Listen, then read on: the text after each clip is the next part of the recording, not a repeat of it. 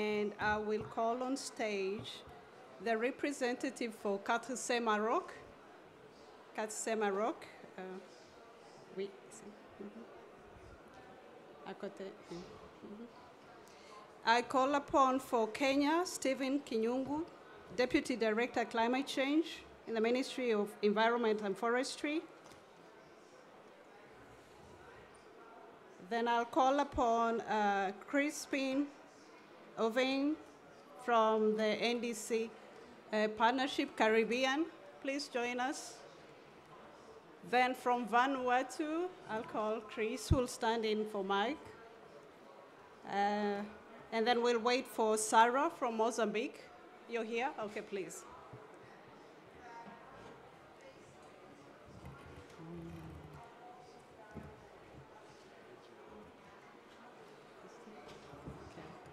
And then we'll also introduce a representative from the Africa Group of Negotiators who will also join us from the floor.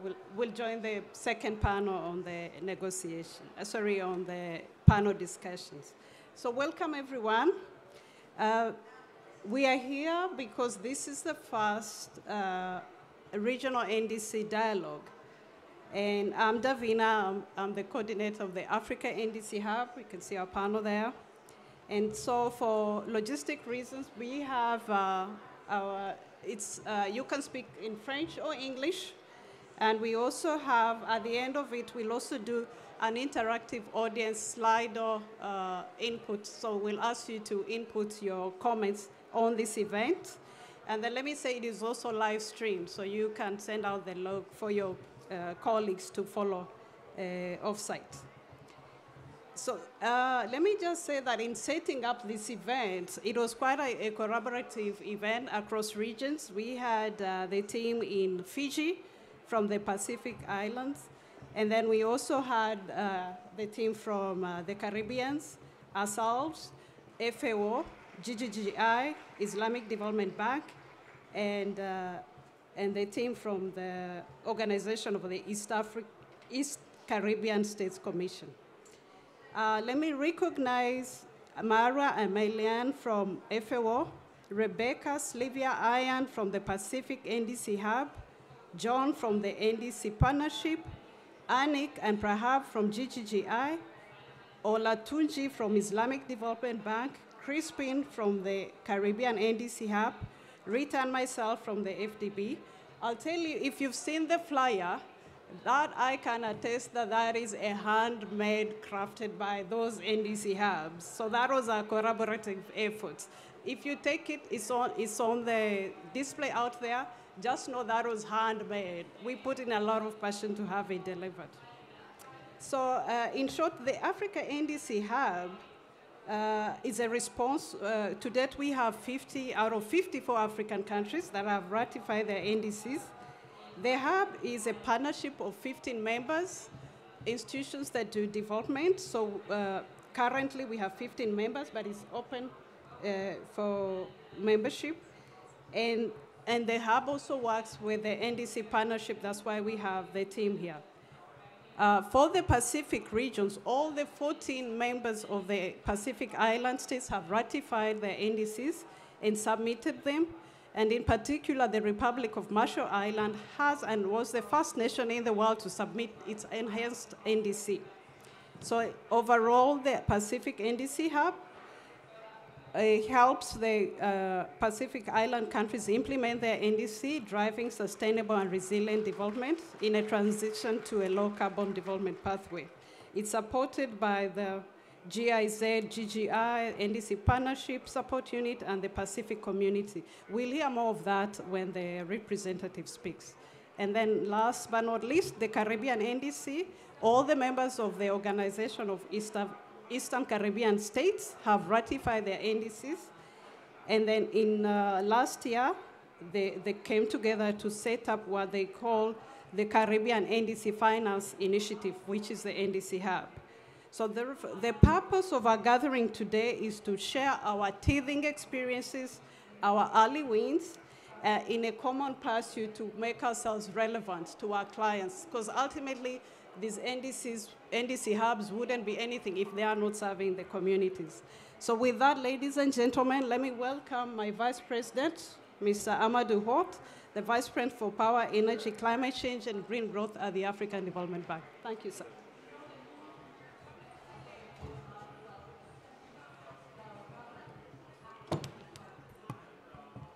Thank you, Davina. Good morning, everyone. Let me say welcome to this Talanor. This is something that I didn't know about before. I was told that basically it's a way to discuss, negotiate, put differences aside with the view to learning from each other and finding solutions. But here I think it will be really an opportunity to share views, basically to learn from each other, to see how we can fast track the implementation of the NDCs, both in Africa, in the Pacific Islands, but also in the Caribbean. While we conceptualized the African NDC Hub 2 years ago with 16 institutional partners, we were concerned about the risk of each country trying to implement their NDCs without really a clear framework and a support, both on the capacity building side, but also, and very importantly, on the resource mobilization side. Because we all know that for the case of Africa, 80% of the NDC's targets depends on the support that Africa expects to have from the global community. And I'm sure it is the same for the Pacific and the Caribbean as well. As you know, millions of people in our regions are affected by climate change, by the rising sea levels, but also by drought. And we see in many countries the governments using budgets that were basically planned for education, health, and other development activities, but shifting them to deal with the consequences of climate change.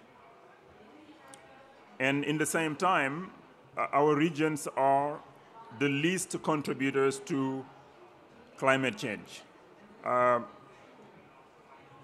And in the same time also, our regions have been one of the first to ratify the NDCs. For example, in Africa, 50 out of the 54 countries have already ratified their NDCs, basically.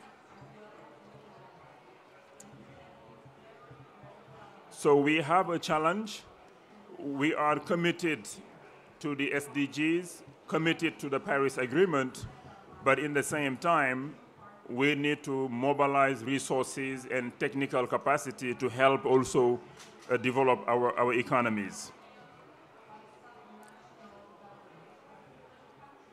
I would like to say that the $100 billion that were committed by the developed countries should not be viewed as only aid. If you look at Africa, for example, in the Congo Basin, we have exceptional natural resources that allows to capture the carbon on the ground. It is estimated that in the Congo Basin, it's about 30 billion tons of carbon that is captured there. It has been captured for the last hundreds of years. And this has a value. If the financing and the financial mechanisms in the Paris Agreement, in particular the pricing of carbon and the exchange of carbon credits is implemented, Africa, in particular in the Congo Basin, billions of dollars can be mobilized to help those economies deal with the impact of climate change. We also know that thousands and exactly 1,900 businesses have signed to the principles for responsible investing. And those businesses alone have assets under management of more than $70 trillion. And in 2016 alone, more than $6 trillion have been divested from, I would say, carbon-emitting assets. And now these businesses are trying to find new investment opportunities to put that money basically to use. And that provides us with an opportunity. But that opportunity, we will not be able to basically take advantage of it if we are not able to translate the NDCs into bankable projects. Bankable projects not only for governments to finance or for donors to finance, but more importantly, for the private sector to finance. That requires basically training government officials, that requires supporting financial institutions, that requires supporting SMEs in our economies. And this is exactly what the African Development Bank has been doing. And we've, for example, this year supported 6 countries, including Rwanda, Kenya, Seychelles, Namibia, Mozambique, and Uganda. We also trained the SMEs and legislators, in particular the ECOWAS legislators, because also you need the right legislation. You need the legislators to approve those tax incentives that are required to promote, for example, renewable energy. In some countries, when you import solar panels, you don't pay VAT, but in many, you still pay VAT, and that makes solar panels more expensive. In the same time, the governments have been subsidizing the national utility, which in most countries is using fossil fuel, for example. But for solar PV systems, we don't have always that support which is needed and which help, by the way, accelerate the access to energy. And for us, that is very important. That's why we spend time with the legislators. In the coming years, the NDC Hub, under the leadership of Anthony Young, the Director for Climate Change and Green Growth, and his team, and Davina and all the team, we are expecting to boost the support to African countries so that they can basically materialize the implementation of the NDCs. I look forward to a stronger and fruitful South-South engagement, to hearing more about what's been done in the Caribbean, but also in the Pacific Islands.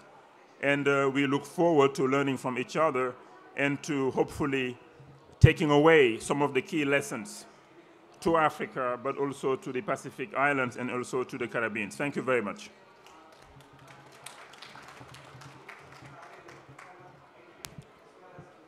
Thank you, Vice President. And now we'll start our country perspectives, our regional perspectives.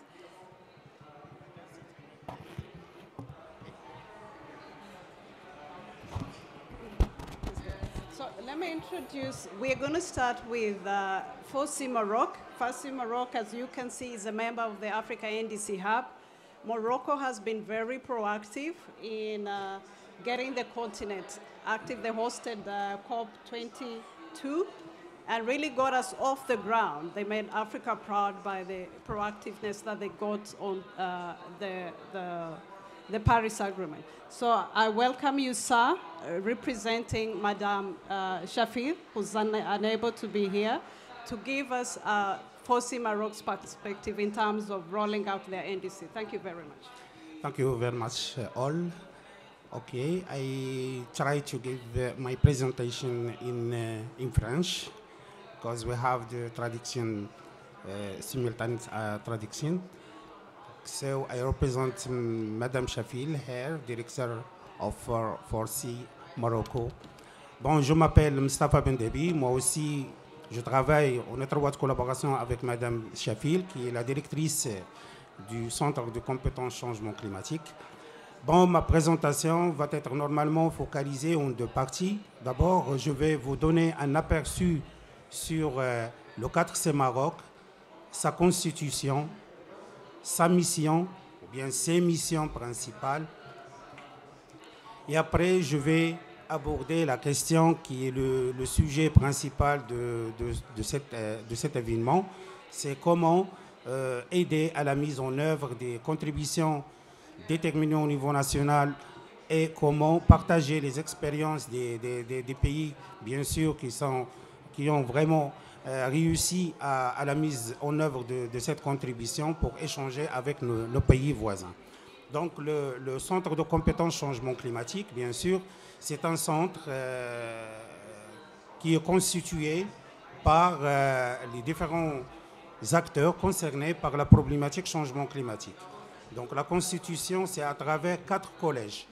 On a pensé à ce que les collèges principaux qui restent normalement à les regrouper, et il est institué sous forme d'un groupement d'intérêt public, c'est le secteur public, bien sûr, les administrations, les départements ministériels, ça c'est le premier collège.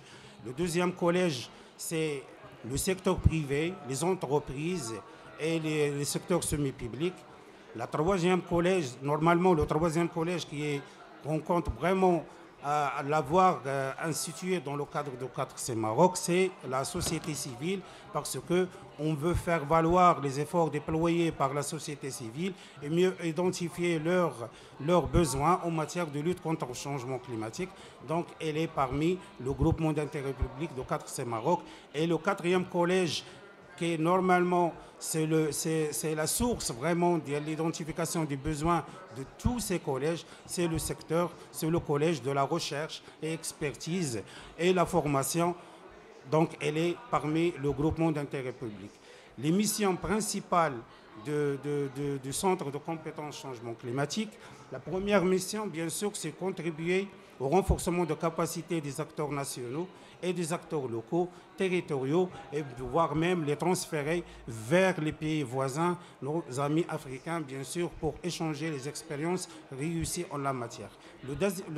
La deuxième mission de ce centre, c'est la gestion de la connaissance changement climatique, le savoir-faire et surtout le savoir-faire en matière de la vulnérabilité, l'atténuation et les moyens de mise en œuvre qui sont vraiment liés à la lutte contre les changements climatiques. Lorsqu'on dit les moyens de mise en œuvre, ce sont le financement, bien sûr le transfert de technologies et un programme consistant de renforcement de capacités. La troisième mission de ce collège, de ce centre, c'est comment développer des études d'aide à la prise de décision. C'est-à-dire, une fois avoir des études, des rapports qui sont là, donc comment développer vraiment des études pour aider les décideurs politiques à mieux prendre une décision qui peut aller sur la longueur, ou bien sur la même longueur d'onde que la communauté internationale nous demande. Et la quatrième mission, c'est une mission primordiale, c'est-à-dire tous les efforts qui sont déployés pour lutter contre les changements climatiques à travers notre pays et les pays voisins doivent faire valoir, on doit faire valoir parce que c'est un effort qui est déployé par les pays, mais il n'est pas recensé, il n'est pas connu. Donc c'est ça qu'on veut à travers ce centre. Donc le centre de compétences changement climatique, comme vous le voyez, c'est un centre qui regroupe tous les composants. Donc revenons au 4C Maroc. Donc on a développé quatre programmes prioritaires. Donc premièrement, comment appuyer la partie marocaine ou bien les autres pays à la mise en œuvre de la Convention cadre des Nations Unies et l'accord de Paris. Donc tout le monde sait que la Convention nous demande de développer des rapports nationaux, mais ces rapports nationaux, quelles sont les informations vraiment qu'on compte les mettre? Donc comment aider à mieux faire la reconnaissance des efforts dans les supports de communication que la communauté internationale nous demande à travers les communications nationales, les rapports biannuels actualisés et la fameuse maintenant contributions déterminées au niveau national. Donc le deuxième programme, c'est comment appuyer les délégations bien sûr, à mieux se prononcer au sein des enceintes de négociation.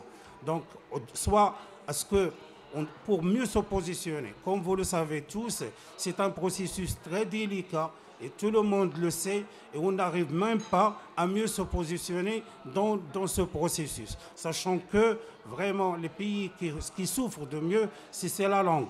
La langue anglaise prime parce qu'on a beaucoup de choses à dire, mais faute de linguistique, faute de ne pas recevoir des textes au préalable pour mieux les examiner, pour mieux les identifier, quels sont notre positionnement, on trouve une difficulté de mieux communiquer à nos décideurs, surtout l'anglais, il est très difficile. Un point virgule change la phrase. Shall, should, comme vous le savez, donc on doit vraiment mieux cerner ses besoins et mieux les combler dans les enceintes de négociation. Donc le 4C Maroc compte vraiment élaborer des guides de négociation et tient des réunions, bien des ateliers préparatoires en amont pour mieux aller avec une seule position, une position unifiée. C'est vrai qu'on a toujours la position unifiée au sein de notre groupe africain, bien sûr, mais on compte vraiment l'organiser pour mieux aller d'une manière solidaire et on prononcer avec nos partenaires ici qui sont vraiment mieux outillés dans la matière. Le troisième programme, dans la lutte contre les changements climatiques, c'est-à-dire comment impliquer les territoires, les villes, les localités dans la lutte contre le changement climatique. Impliquer, c'est un mot facile à dire, mais comment, c'est ce qui reste à faire. C'est-à-dire tout un arrangement institutionnel qu'on doit penser, tout un cadre institutionnel qu'on doit le mettre en place et comment assurer le mieux reporting à travers les territoires et les villes et les collectivités locales. Le quatrième programme, c'est la formation, l'information et la communication autour, et tout en assurant un veille climatique, c'est-à-dire à chaque fois lorsqu'un rapport est édité par la communauté internationale, surtout la communauté scientifique, comme vous le savez actuellement, on a reçu le rapport du GIEC spécialisé en termes de 1,5. Tout le monde a été interpellé par les décideurs politiques dans leur pays. C'est quoi le 1,5? Quel est l'impact du changement climatique si on peut arriver et sur quelle trajectoire on peut aller? Donc tout ça, il est préconisé, reconnu dans le centre de compétences changement climatique pour mieux être vraiment informé et outillé auparavant avant d'aller de prendre une décision. Je peux aller trop vite. Donc, sans trop tarder. Donc, il y a une stratégie, bien sûr, de renforcement de capacité par le 4C Maroc, c'est-à-dire on veut analyser les états du lieu, on veut faire recenser les besoins en matière de renforcement de capacité, évaluer les besoins pour la mise en œuvre des contributions déterminées au niveau national et mettre en place des outils de suivi et d'évaluation. Il m'a demandé d'aller trop vite, mais parce que maintenant, je suis arrivé au sujet d'aujourd'hui, c'est-à-dire la mise en œuvre de l'NDC et comment le Maroc a mené ce processus. Avant d'aller vers la mise en œuvre de l'NDC, c'est très important, permettez-moi, c'est très important, on a lancé un processus, comment élaborer la feuille de route de mise en œuvre de l'NDC et comment peut-on la transformer en plan d'investissement vert à travers les projets qui sont préconisés.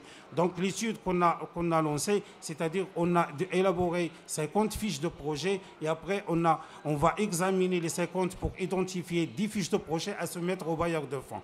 On a appuyé les deux bassins de commissions de l'Afrique, c'est-à-dire la commission du bassin de Congo à travers l'étude de préfiguration pour la mise en place du fonds bleu et la deuxième mission du Sahel, comment rendre service à la commission du Sahel à travers l'élaboration d'un plan d'investissement climat. Donc, j'ai pas trop à dire, mais pour finir, je voudrais bien dire que le 4C Maroc a donné vraiment une série de formations sur la finance climat, une étude de faisabilité a été réalisé pour mettre au niveau national, c'est-à-dire au Maroc, un fonds climat national, qui peut rendre service ou bien pour financer les projets d'atténuation et d'adaptation. Et on a mis en ligne une formation sur la finance climat au profit des acteurs bancaires marocains.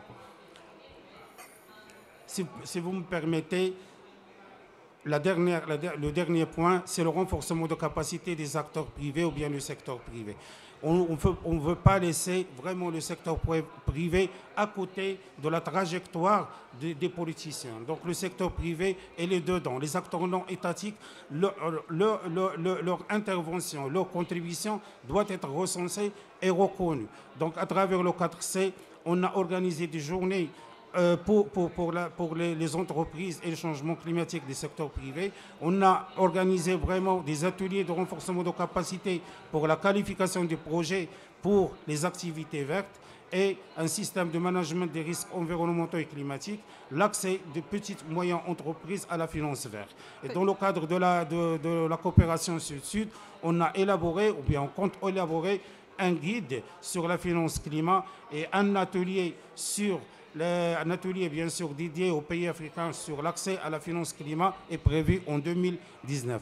Vous ne m'avez pas donné beaucoup de temps parce que je me suis précipité par le temps, mais je sais, on sera toujours à votre disposition. L'adresse mail, normalement, on va le communiquer. Je vous souhaite vraiment un bon réussite dans cet événement et merci. Thank you so much. Thank you so much for that elaborate presentation. Foci Maroc work is really appreciated and well known. Let's turn to Mozambique. Give us your experience on your rollout of your NDC partnership. My VP just mentioned that we were with you at the country engagement. So please give us your feel on how things are going in Mozambique. Thank you.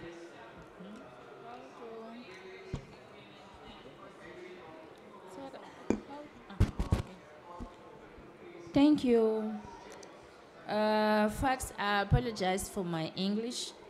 My language in Mozambique is Portuguese, so sorry. In Mozambique, 80% of the population depends on smallholder subsistence agriculture for their livelihoods. The majority of this agriculture is rain-fed and high vulnerability to climate change. Climate change projection predict increased temperature, great rainfall, variability, and shortly growing season due to shifts in the start of the rain season, where the rain season and dry season. This will directly impact crop yield, farmer livelihood, and food security in Mozambique.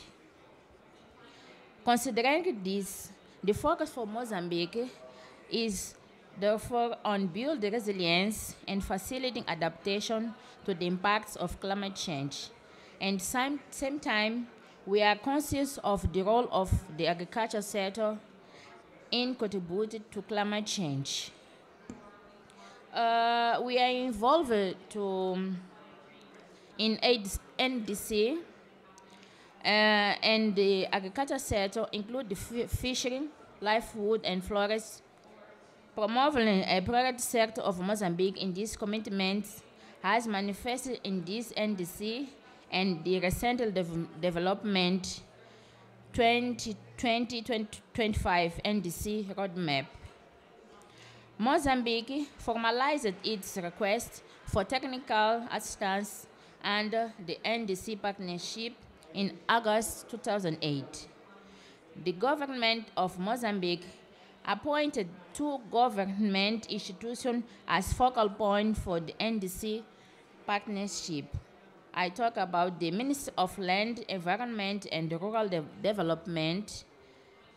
And this ministry is taking the lead in close collaboration with the Ministry of the Economy and Finance, and involve other national ministries, including the Ministry of Agriculture, as well as other institutions and development partnership.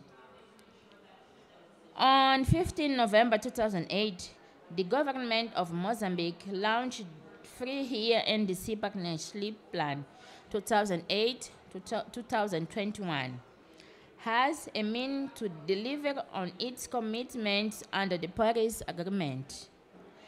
The partnership plan aligns short and medium-term needs for climate change adaptation and mitigation at the national level with resource and support provided by 8 NDC partnership members, including German, UNDP, and FAO, operating in the country throughout the existing and planned projects. I am very happy to say that FAO is providing support to put in place an in-country facilitator who oversees the development and implementation of NDC partnership plan in Mozambique. Now I'll talk about the way forward. The work has only just now started. We are looking forward to collaborate with ministers in Mozambique and work close with partnership at national level and international organizations, including the FAO, in responding to the identified country needs and priorities as expressed in our NDC and NDC partnership plan. Has started by the Vice-Minister of Mitader, is the Environment Ministry, during the launch of the NDC partnership plan in Mozambique in November. We believe that these instruments create the condition for Mozambique to fully implement its national determined contribution, while responding to national priorities for resilience, sustained and low-emission development, and the international commitments under the Paris Agreement and Sustainable Development Agenda. The collaboration with FAO and others in responding to the urgent need in Mozambique will allow us to increase the resilience of agriculture, livestock, and fisheries to support improved food security, nutrition, and the sustainable development of Mozambique.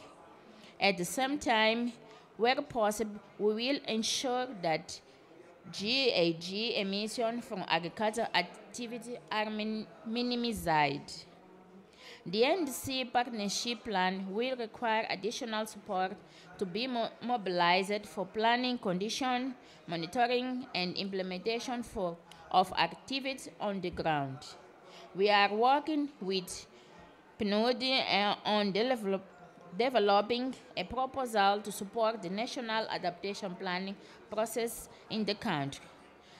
FAO is providing support also directed to the Minister of Agriculture to building the capacity of a climate change unity within the ministry, which will support us coordinating, overseeing, and implementing climate change-related activities.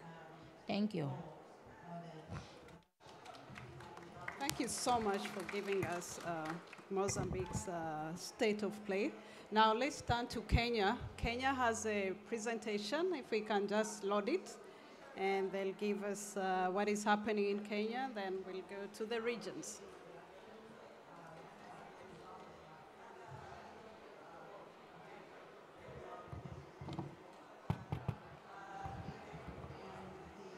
Thank you very much, and my gratitude, of course, to the organizers for the invitation. I will do a quick presentation on Kenya's climate change policy landscape, of course, and share lessons. I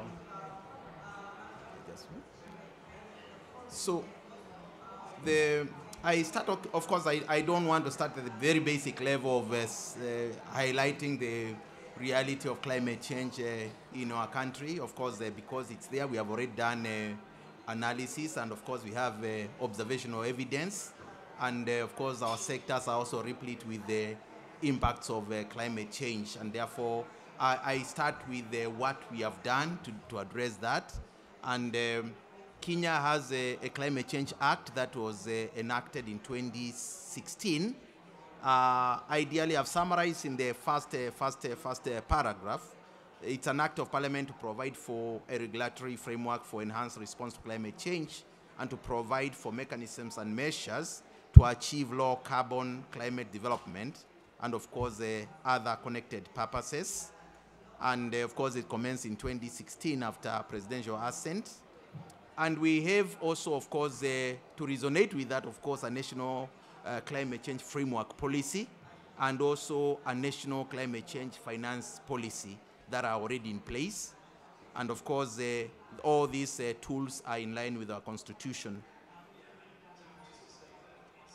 So the indicative objectives of the Climate Change Act, and of course I will link this to their NDC, you might wonder where I'm going.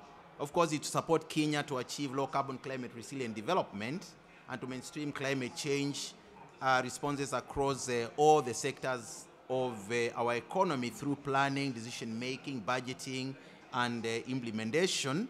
And of course also to mainstream climate change into disaster risk response actions, among others. And of course also to link it with the sustainable development. And of course, again, not to leave out issues of gender and intergenerational equity. We have not just talked about gender, we have also looked at the different age groups, how we can move with them, along with them. The Act, of course, supports climate change resilience building and enhancing of capacity, adaptive capacity across the different sectors.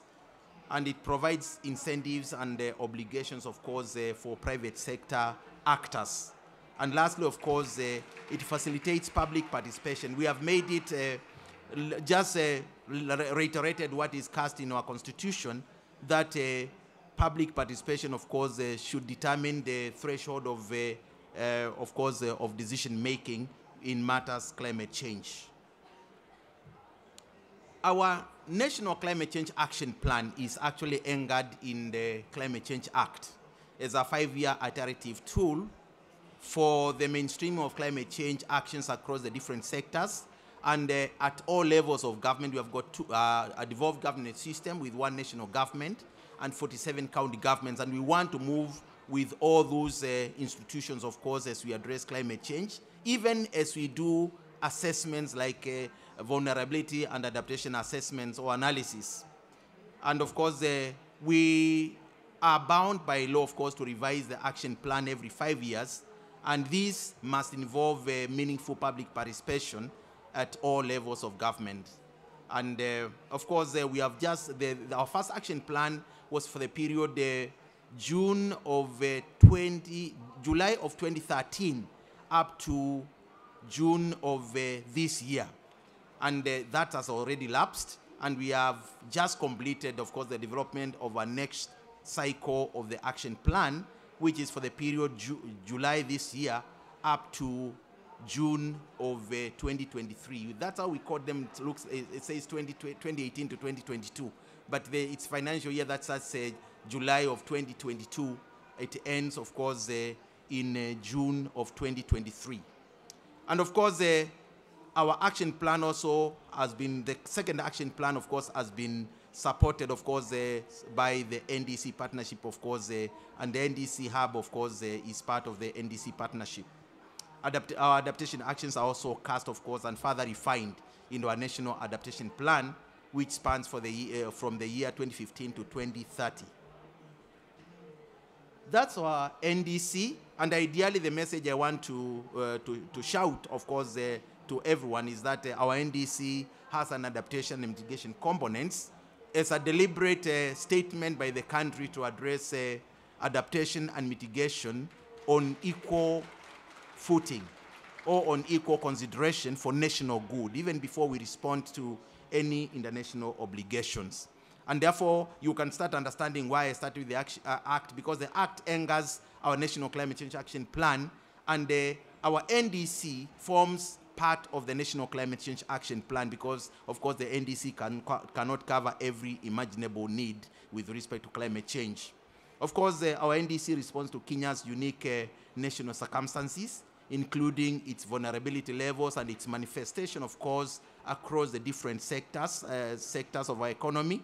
It's in line with our Vision 2030, which is the blueprint for development up to 2030, and also our Constitution. And it's anchored, of course, in the Action Plan, the Climate Change Act of 2016, and it recognizes individual and corporate action at all levels. I'm saying this deliberately because we work with all the stakeholders. We work with government stakeholders. We work with non-governmental stakeholders, of course, the so-called non-state actors, including the private sector.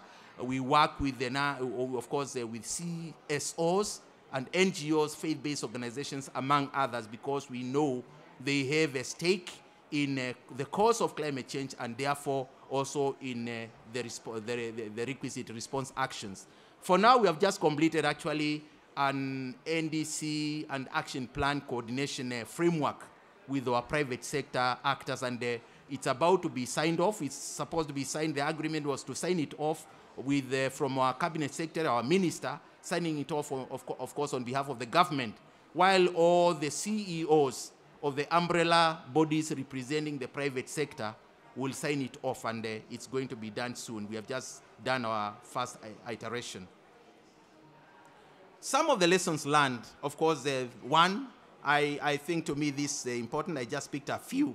Policy and legal frameworks, of course, eliminate the risk of relying on individual goodwill. And of course, it also promotes sustainability, of course, in terms of institutionalization and, of course, continued climate change or sustained climate change response actions.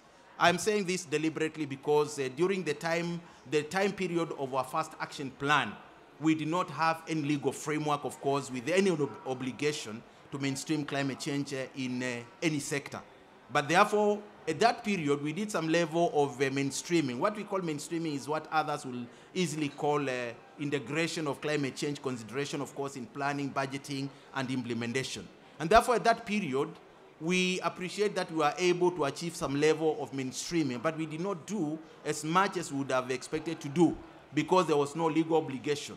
Right now, and therefore we relied actually on the goodwill of the CEO or the accounting officer of the Ministry of Planning for National Development then.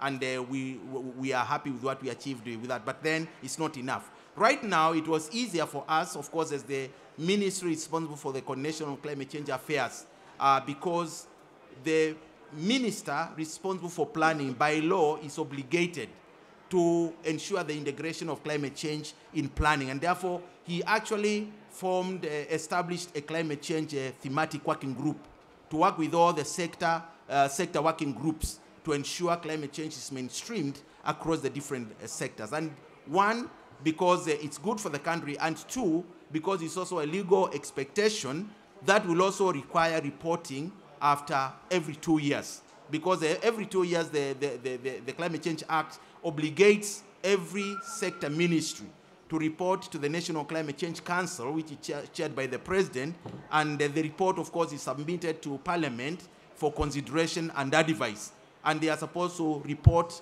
on the mainstreaming of climate change, national climate change action in their sectors, what they have done to ensure low carbon development, of course, low greenhouse gas emissions development, and the building of adaptive capacity in their sectors. And therefore, that one is a lesson that we have learned.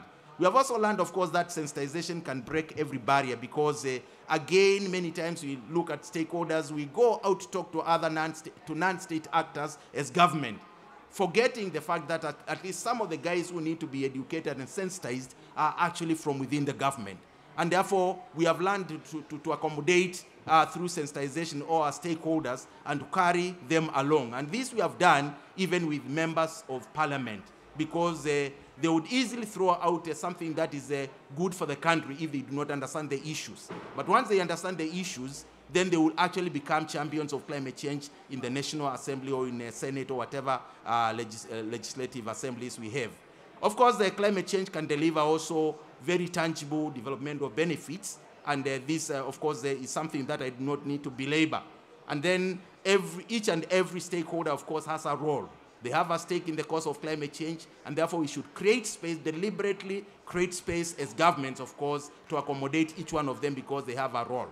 And then, of course, multilateral decisions can sound very exciting. I remember when we signed, of course, we agreed on the Paris Agreement and the ululation on the whole. but then it means nothing at the domestic level unless it's translated into domestic action through a process of domestication, as we have done that, of course, through the Climate Change Act, because then it binds us to implement every climate change-related multilateral agreement that Kenya has signed or of course, ratified. Thank you very much. Thank you very much, Stephen. That was very innovative. Yeah. Let's very quickly go to Vanuatu. Please give us the status of what is happening there. Thank you, colleagues. I have a PowerPoint presentation. I hope that can come up on the screen. I'd just like to set the context of this presentation. The IPCC 1.5 report has made it crystal clear that we are on the cusp of devastation in the Pacific Islands. There is urgency that we have never seen before. The leaders of the Pacific Islands in September of this year made an unprecedented declaration that climate change represents the single greatest threat to our livelihoods, our security, and the well-being of Pacific Island peoples. And that is why the NDC is the tool, the essential tool that is going to get us back from this threshold. NDCs are self-determined, but what is an NDC with self-determination if that leads to extinction? Right now we're on a pathway to 3 degrees temperature rise, and that is completely unacceptable in the Pacific Islands. And that's why I'm so excited to talk to you today about a Pacific NDC hub, which we've established with 14 Pacific Island countries. This NDC hub is built on the Pacific's action already by submitting INDCs. We immediately started to implement those INDCs, putting together roadmaps, projects, and investment plans. But I have to say that those first NDCs were rushed. We did this in a very quick time frame without consideration of all sectors. Most of them, for example, were only based on energy. We completely didn't incorporate agriculture, land use, and so really we need to raise the level of ambition. And that's why this Pacific NDC hub is going to help us expand the scope of our existing NDCs, enhance the targets, and add new elements that we missed the first time around. Now, I'd like to take you through the process of how we set up this Pacific NDC hub. Back in 2017, the members raised the need to have a regional space where countries in similar contexts could seek guidance and support to strengthen NDCs. Now, we have the NDC partnership at the global level, but it was critical that we had a regional space to discuss our needs and issues. Then at COP23, the Fiji presidency launched the Pacific NDC hub, and we've been working very hard since. In fact, just a few months ago, we clarified the legal arrangements and the very specific topics that we would focus on.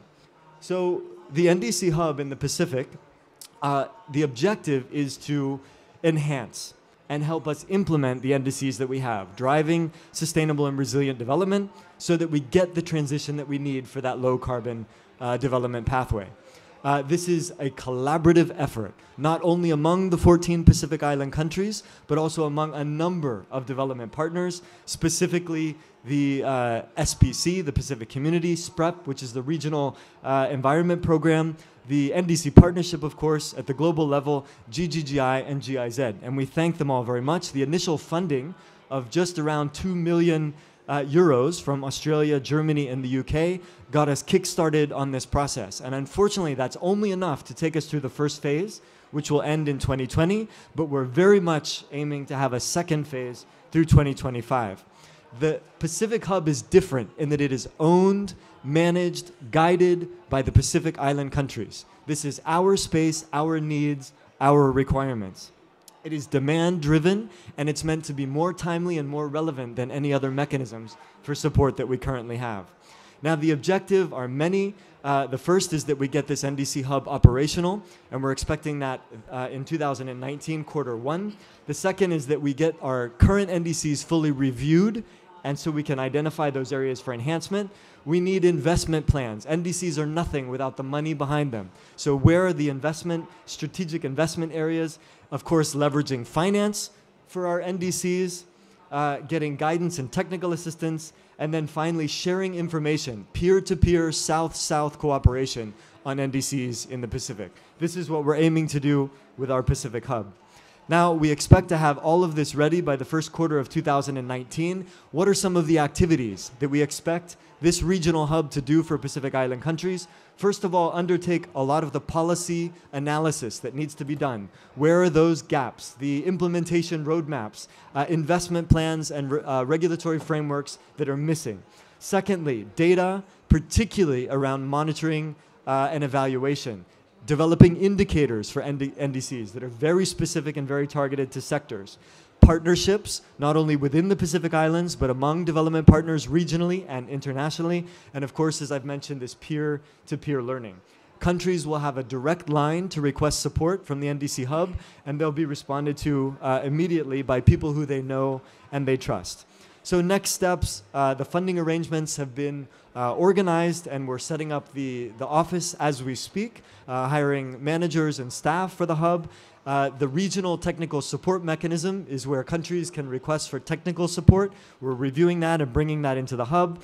The processes for actually requesting support. Can a single country request 10 items, or should we have processes to screen and request? And then finally getting those first country requests in by the end of Q1 2019. Now, from Vanuatu's perspective, as I've said, ambition is essential. Unless we can start to ramp up the ambition in our NDCs, we are all lost. It's not just the developing countries, it's not just the SIDS or the LDCs, it is every single person on this planet. And so the NDC is the mechanism. We need to be much higher ambition. We need to have economy-wide targets with all sectors involved, with bankable project pipelines that involve the private sector, CSOs, and the public sector. Thank you very much. Thank you so very much, Chris. That is quite a detailed list of where we need to be. Now call on Crispin to give us the Caribbean perspective. We have a PowerPoint from him. Thank you, Davina, and good day, everybody. It's 1 minute to midday, so I can say good afternoon. Yes, so I'm Crispin Dovern. I'm with the Organization of Eastern Caribbean States, or OECS Commission.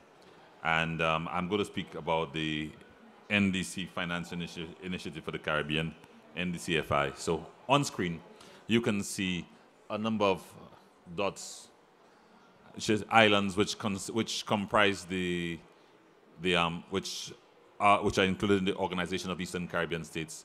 We have 10 countries: Anguilla, Antigua and Barbuda, Dominica, Grenada, St. Kitts and Nevis, St. Lucia, Montserrat, St. Lucia, did I mention St. Lucia, St. Vincent and the Grenadines, British Virgin Islands, and of these, 6 are sovereign countries that are all party to the Paris Agreement and to the convention. The British Virgin Islands, Anguilla and Montserrat are UK overseas territories, and Martinique is Department of France. Now, just to echo my immediate predecessor, I just want to say that our first NDCs were rather rushed because we had a relatively narrow timeline to get them ready, and there was a focus on mitigation at the time, and that plays out clearly in our NDCs. Now, a number of countries are taking steps to map out NDC implementation and also looking towards the enhancement and strengthening of these NDCs to make them more robust and to provide more specific guidance in terms of adaptation, for example. Now, what are some of the key sectors that come out?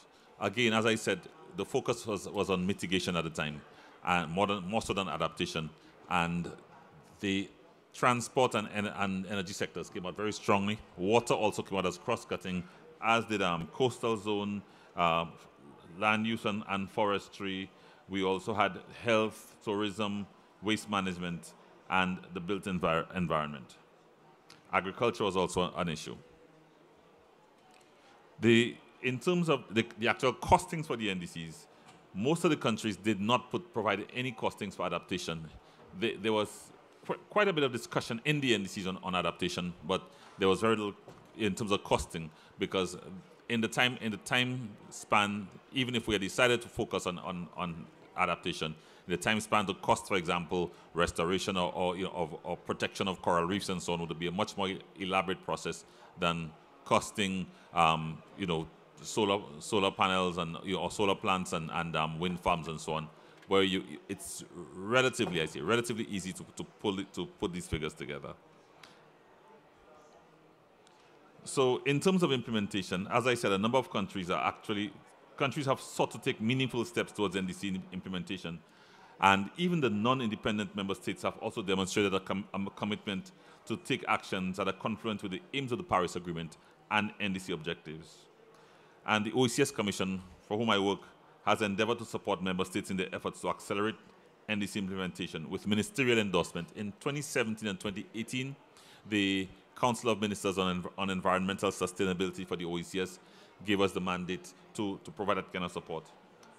And in 2017, the OECS and the government of St. Lucia, in partnership with the United Nations Framework Convention on Climate Change, with initial support from GIZ and under the auspices of the NDC partnership, embarked on an initiative to accelerate NDC implementation.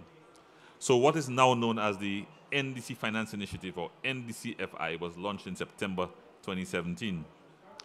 So what is the NDCFI? It is a regional hub for climate action. The NDCFI is a regional cross-sector and multi-party stakeholder consultation and engagement process to support ambitions for climate leadership in the Caribbean. It is a regional platform for learning and support on project preparation and access to finance to accelerate NDC implementation. The NDCFI seeks to, among other things, facilitate inclusive participation in shaping climate-driven transformation across the OECS, build capacity commitment and collaboration for climate action and policy harmonization, address bottlenecks in project development, and increase the availability of investable projects, improve access to finance for projects that accelerate NDC implementation and build resilience, and establish a regional hub at the OECS for NDC-related information and support, peer learning, coordination on policy challenges, and an inventory of NDC-related initiatives, tools, and capacities.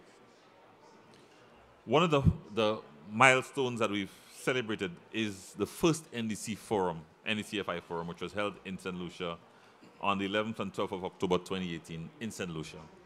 The forum, it brought together over 130 participants from almost 30 countries, from the OECS, the wider Caribbean, and beyond. And it brought people from government, the multilateral, the development community, multilateral development agencies, the private sector from the Caribbean and beyond, NGOs, CSOs, and so on. And it demonstrated the convening power of the OECS. It confirmed demand for regional engagement and action. It initiated an inclusive engagement process and non-traditional dialogue across key stakeholder groups and sectors. It garnered high-level commitment with significant ministerial and other high-level participation, and a ministerial declaration. And it confirmed the commitment to leadership on mitigation and underlined the urgent need to expand focus and action on adaptation and resilience. In terms of the roadmap, what is planned for 2019? It is intended to operationalize a vision for a regionally determined contribution, not a legally binding RDC, but an aspirational one, where we pool our collective efforts. And that will serve to accelerate the implementation of NDCs, building on opportunities for regional coordination, learning and resource pooling, enhancing the NDCFI multipartite conversation on climate leadership in the Caribbean. Continue, expand, and enhance the NDCFI working group process. And we established working groups basically to do the groundwork ahead of the forum, to look at the key sectors. We identified 3 sectors to work with in the first instance, which was energy, including transport, water, and other critical infrastructure.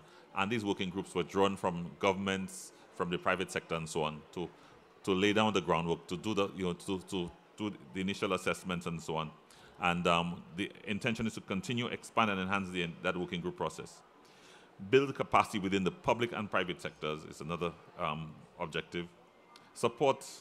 Improve national and regional policy and legislative environments.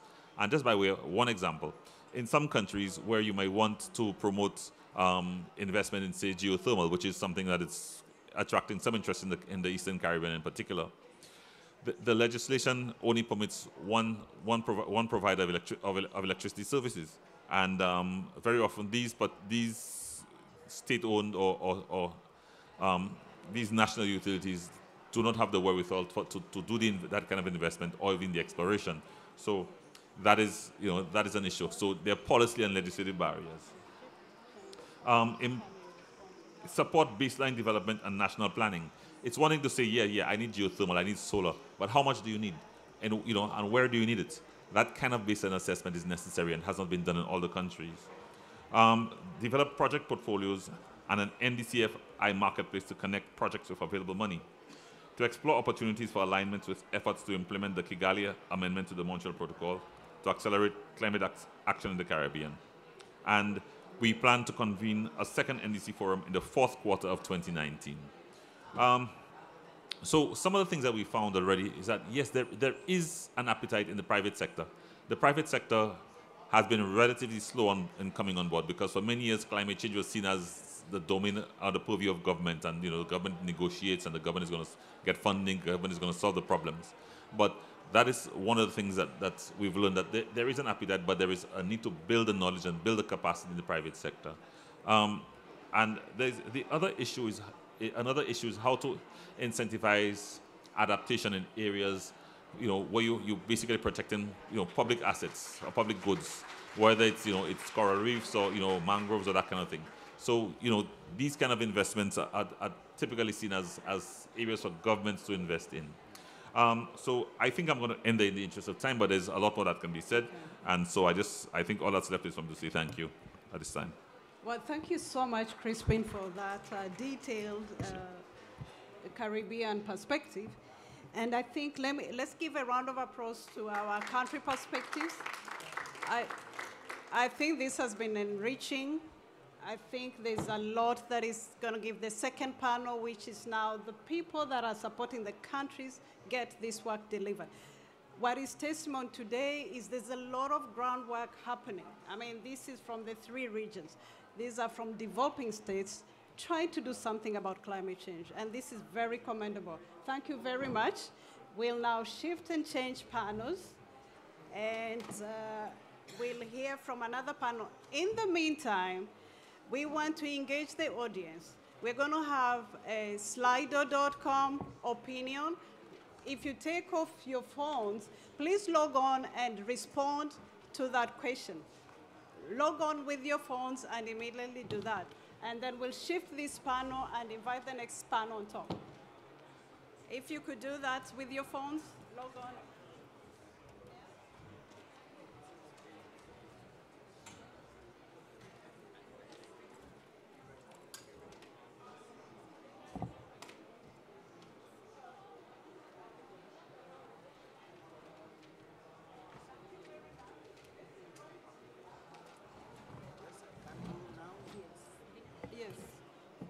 Yes, yeah.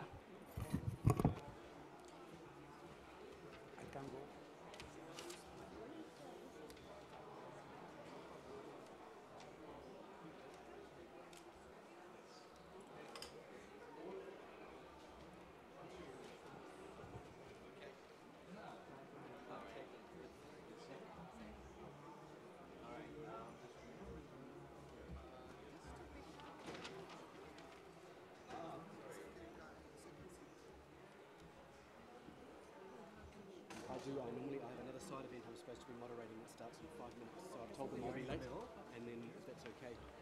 Wonderful, thank you. Can't see your name tags from here.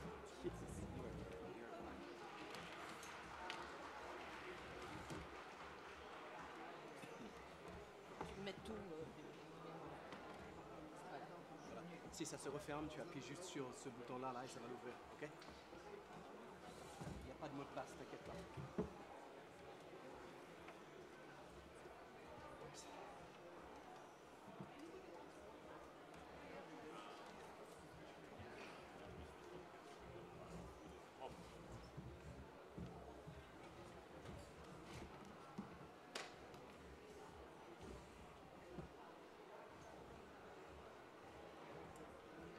Well, thank you. Are you responding? Is it active? We want to hear from you, the audience. It's lunchtime. Let's get active. So it's a Slidos just to get our audience give us some bit of feedback. But in the meantime, thank you very much for responding to our invitation to come and share experience. We have with us, ladies and gentlemen, Mr. Cameron Diver, the Deputy Director General for the Pacific Community. Thank you, sir. We have my good friend, we've worked a lot together. Jahan, I think everybody knows you. Jahan Chaudhry, the Country Engagement Director, NDC Partnership Support Unit. He's the one who has the whip. He gets us all, I don't know how many calls I get from you. What are you doing? You're not responding. And then we have Dr. Frank Rice-Berman, got it right, Director General GGGI. Thank you very much. And then I have my colleague, good friend, Ahmed Al-Kaber, Islamic Development Bank. He's the manager for climate change.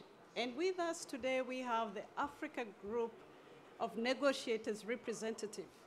So I think she'll give us a feel on the issues that Vanuatu was trying to raise, the previous speakers raised about negotiations. I think there's a sense of urgency on what needs to be done. And then least but not least, we have Julia Wolf from FAO. These are all partners. These are the people that are helping countries get it all done together. Let's hear from you. I'll start with you, Cameron. Thank you. Thank you very much, and good afternoon, everybody. I'm afraid that I may have to dash after my intervention because I'm also supposed to be moderating another side event that starts in around about 5 minutes. So please forgive me for absenting myself reasonably swiftly. I'm really delighted to be here on behalf of the Pacific community alongside some of the partners that are going to help us make the Pacific Regional NDC Hub a reality for the countries of the Pacific region. One of the important goals of the Pacific Regional NDC Hub is that we want to place the needs of Pacific Island countries right at the center of our approach to work. And we can achieve this, and we're starting to achieve this already, in some of the following ways. First of all, the idea of the Pacific Regional NDC Hub actually originated through calls from Pacific Island countries for a platform that would support them in implementing and in enhancing their NDCs. So this wasn't something that came from international public servants sitting in an office somewhere thinking this would be a wonderful idea. It really came from the voice of our member states in the Pacific, and that's a critical component of both ownership and of success. When we conceptualized the hub, all Pacific Island countries were also consulted on the type of support that they required. And this feedback was grouped into 5 main categories: reviewing and enhancing NDCs, developing NDC implementation roadmaps, leveraging finance for NDCs, which you will know is extremely important because without money, all of the talk and all of the ambition will be for naught, because we do need increased finance targeted to NDC implementation and upscaling ambition. Mainstreaming NDCs into existing national plans and sharing knowledge and information on NDC implementation. And our hub's work will be based on one priority request for support provided by Pacific Island countries to deliver their most urgently needed support as soon as possible. Once the hub's fully operational, and we hope that that will be early in the new year, an online system is going to be set up to make sure that Pacific Island countries can make requests for exactly the form of NDC-related support that they require, and that will be the basis of the work that the hub will take forward. And finally, the Pacific Regional NDC Hub is guided by a steering committee that is made up of one representative from each sub-region within the Pacific, so from Micronesia, from Melanesia, from Polynesia, and a representative from Fiji. And this steering committee is going to be central, again, in ensuring country voices and ownership in shaping the work as we take it forward. Obviously, above and beyond the work that we'll do in individual countries, we're looking to help strengthen the regional approach and regional capacity to NDC implementation and enhancement. One of the first goals will obviously be to strengthen the regional technical support mechanism, which is a database that's going to provide a broad overview of all of the experts that exist in the region who can be hired as consultants to work on projects. That will allow us to procure experts through this system to provide the experience that's necessary and also contextually appropriate support, because these will be experts that have knowledge of the region's specific context. And once again, all of you who work in sustainable development will know how important it is to get experts who know what the social, the political, the cultural context is on the ground in the region that you're working in, so that you don't simply take a paradigm that works in one part of the world and try and say, because this works in Africa, in Latin America, or in Asia, this will work in the Pacific. That is wrong, and truly sustainable development needs to be completely contextualized to the needs of the people in the countries that you're working with, and we're going to try to do that through our NDC hub. In terms of best practice, we feel that it's incredibly important to share knowledge and experience to help each other in achieving our common goal of NDC implementation. And as our hub is in the early stages, we really appreciate the opportunity to learn from the African and Caribbean hubs that are already working to support their member countries. And once again, this is why it's important to be plugged into a global network of hubs, to have global partners like the NDC Partnership, GGGI, and others that are with us, because one region working alone won't be able to get to the level of ambition that we want, and each of the hubs is part of a global network that is there to ensure global implementation and global scaling up of nationally determined contributions and the ambition that goes with that. Following this discussion, obviously, and following COP24, we are really looking forward to continuing to work with Africa, with the Caribbean, and obviously very closely with our member countries to make sure that we can deliver on the promise of the nationally determined contributions and what actually lies behind that, which is once again that scaled up ambition and meeting that ambition for the good of our region and the good of our planet. Thank you very much for your time and for your attention. Thank you so very much, Cameroon. It's unfortunate you won't be joining us for the moderated panel session, which is what we're going to do now. If you have 5 minutes, you can stay on. But I'll turn to Jahan and ask Jahan to give us, to set the scene for us, the 1 year, 2 years now that the partnership has been engaging across different regions. What has been your experience? Where do you see this network of hubs? Where would you want it to get to? And what has been your feel on having them on the ground? Thank you.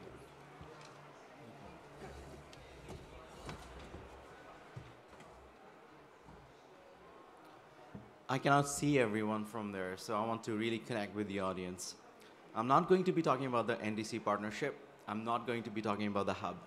Instead, I'll be talking about some of the challenges that we are seeing on a day-to-day basis. I have 3 messages. The first one, it's important to converge. The second message is, it's very important to leverage. And the third message is, it's very important to deliver with speed. Let me explain you, ladies and gentlemen, what I mean by this. First, converge. Why do we need to converge? We are seeing a trend in most of the developing countries, particularly in Africa. The trend is the withdrawal of sector budget support and general budget support.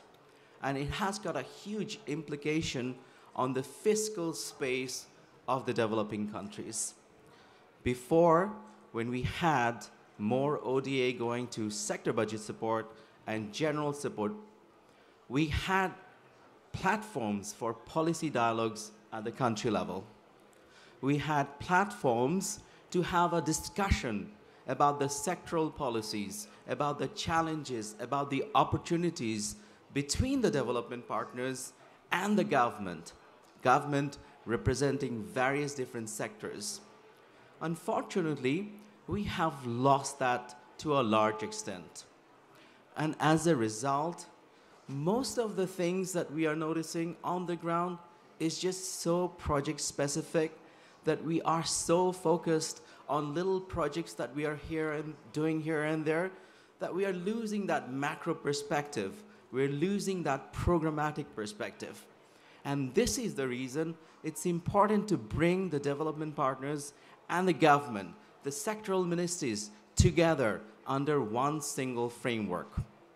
Is it possible? Yes. We have done this in 15 different countries from the NDC partnership side by coming up with what we call a partnership plan, where we have demands coming from the government and the supply services coming from the development partners. And our job is basically to connect these two entities so we have a much better programmatic perspective of the work that is going on the ground. The second challenge that we are noticing is the lack of engagement or limited engagement from planning and finance ministries. I will consider a COP successful when I see 50% of the representatives are actually coming from planning and finance ministries. Till that day, we have a huge challenge ahead of us. What we are noticing is when it comes to the mainstreaming of SDGs, because the planning and finance ministries are so familiar with the MDG concept and the natural evolution of MDGs to SDGs, that it's much easier for them to integrate SDGs into the planning process, into the budgeting process, into the public investment programming. And also the aid architecture, as you know, is tied to the SDGs, not necessarily NDCs. Now, if we are missing this planning cycle of SDG mainstreaming, if you are missing this planning cycle of development planning reformulation or formulation of development planning, the new generation of them, then we have to wait for another 3 to 5 years to mainstream NDCs. So we need to bring the finance planning ministries much closer to this NDC dialogue. The third is the disconnection between public sector and the private sector. What we would really like to see is synchronized dancing between private sector and the public sector. Unfortunately, we are not necessarily seeing this. Either the NDCs do not have enough measurability, they do not have the necessary shape and scope that would be appealing to the private sector, or the private sector is coming in late into the discussion, almost like an afterthought. So how can we bring the public and private sector together? And ladies and gentlemen, this is a discussion that we have been having since 1990s. It's nothing new, but we are still struggling to bring the private sector, primarily perhaps that we are not in a position yet to convert these NDCs into key bankable projects. I know a lot of organizations are working on this, but how do we make sure these bankable projects are seeing the deal closure? So that's the reason why we say it's important to bring convergence into this debate. The second is about leveraging resources, very much related to what I discussed about the private sector. We all know there's plenty of money out there. There's also plenty of water out there, but not all water is drinkable. What we are really seeing is a very uncertain macroeconomic situation. Look what happened in London last Thursday. 56 billion pounds worth of stock was wiped out from the market. So it's a very unpredictable situation, and that is exactly similar amount of the GDP of Kenya. 50 million people earning the wealth that was created is equivalent to 56 billion pounds worth of stock being wiped out from the UK market. We are also seeing a huge amount of debt that both the government and the private sector they're incurring. And what is worrying about this new debt structure is most of the debt is actually in the private sector, and most of the debt is national debt, meaning that they are accumulating this debt from the national commercial banks. And this can put us in a very vulnerable situation. One more financial crisis, we will be sure that we are going to be off track from our NDC target. So what can we do about making sure that we are leveraging resources? We are making sure that the development partners are coming forward, putting upfront investment to take off the risk from the private sector. So that's another area where we are increasingly trying to make sure that there's a connection, there's a leveraging of resources, and to also importantly see that we move away, or we at least zoom out from a purely climate perspective. Otherwise, we are going to be lost in the woods, and we will not be able to see the forest that we need to see. And the third one is about the speed of delivery. Again, very important. Davina was mentioning at the beginning of this panel discussion that we need to be relevant. The only way we can be relevant when it comes to NDC implementation is by demonstrating speed. In many countries, what we are seeing is that although countries are requesting for support in NDC mainstreaming into the sectoral planning process, into their current budgeting cycle, we are not necessarily seeing the same level of speed coming from the development partners. And again, if you don't take this opportunity now, you have to wait for another 3 to 4 years. And by then, the services that you have to offer would be irrelevant. So again, very important to bring speed into this picture. So going back to what I said, convergence is important, leveraging is important, and speed of delivery is important. And all these three can be addressed by the hubs. Hubs have the potential to reduce the opportunity cost for the countries. So rather than going to 16 different development partners, you can go to just one hub, and then hub can be the clearing house for you to respond to your needs with speed. Thank you very much. Thank you so very much, Jahan. I think that sets us in the mood to listen to our next panel members. Let me call on you, Frank. You've been at this for many, many years. You saw countries through their green growth strategies. Just mold it for us. What is at stake? Where do we need to be? Thank you. Thank you. I think I'll stay seated. I can see you from here. And let me say that I've been at it for a long time. The Green Growth Institute, GGI, is still a very young organization. We were set up only 6 years ago, but we now have 30 member countries. We're an intergovernmental organization, and another 30 countries on the way to their membership. And I'm very pleased to say that we are an official partner of the NDC hub in the Pacific. You actually witnessed, while Jahan was speaking, a very efficient signing ceremony where we signed the MOU between SPC and GGI and the other partners to officially kick off the NDC hub. We're also very happy to partner and support the African Development Bank in the NDC hub for Africa, and work this year on a project to jointly assess the readiness for NDCs in 7 African countries. And we are indeed also a partner with OECS to support the NDCs in the Caribbean as well. So this is a very relevant event. Indeed, as Davina said, in a number of cases we started to work with governments on national green growth strategies. This was before the Paris Agreement was signed, before the global goals were agreed. But we found in a number of countries that had such national green growth strategies that they were in a very good position to come up with strong NDCs, because they had a national green growth strategy which laid out their foundations. So Ethiopia felt it was not so difficult for them to actually have a good first generation NDCs, because it was based on their climate resilient green economy strategy. In other countries, indeed, governments signed up to the INDCs that were more aspirational, more a line in the sand, and we were very happy that when Fiji became the COP23 chair, we supported them in then translating that INDC into a more concrete NDC roadmap last year.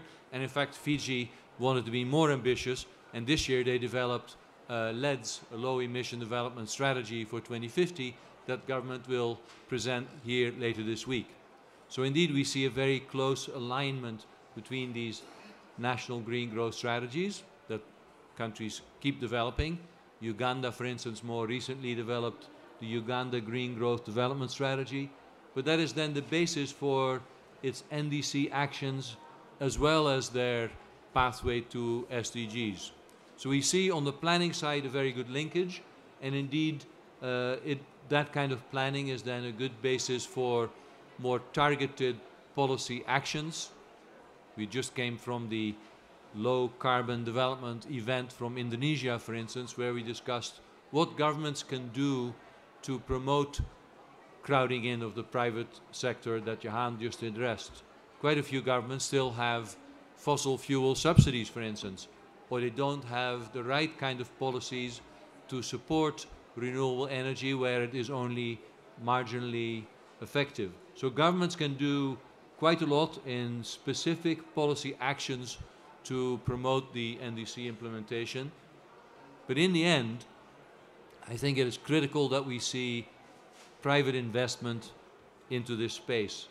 And the good news is that particularly in the SIDS or in LDCs, where often diesel-generated energy is the baseline or the alternative, diesel-generated energy is actually expensive.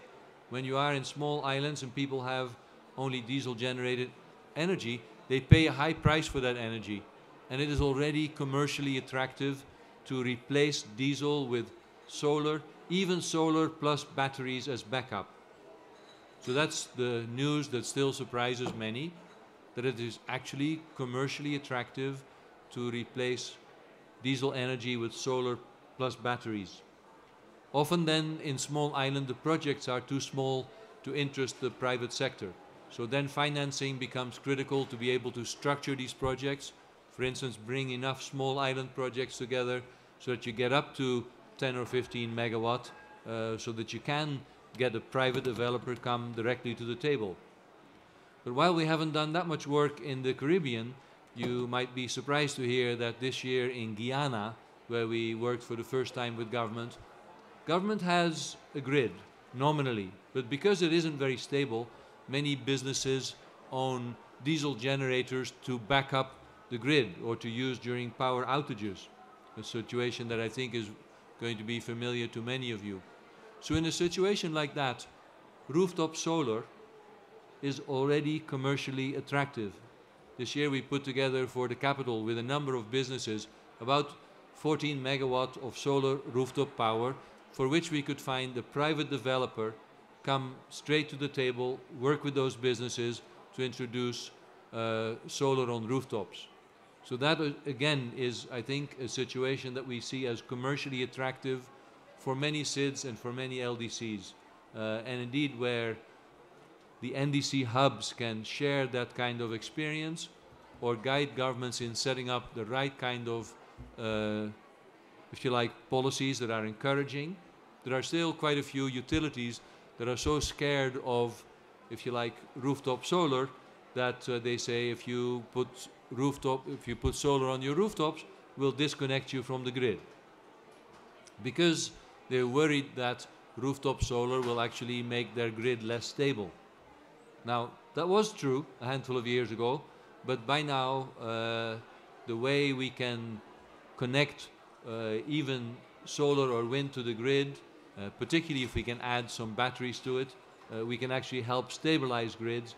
We can actually make that commercially attractive investments. So while there are a lot of challenges, there are also some real opportunities for private sector investments that we can capitalize on.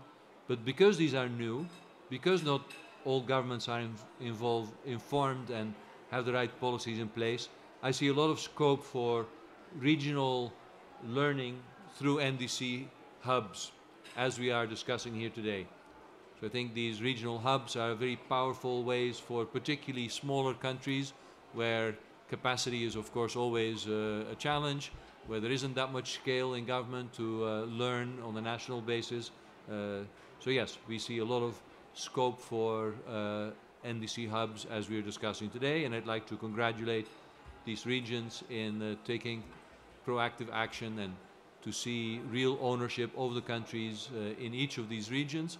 And we are very ready to support and help attract finance, and I suspect that our next panelist will talk more about the role of those financing agencies that I think can play a key role mobilizing that finance as well.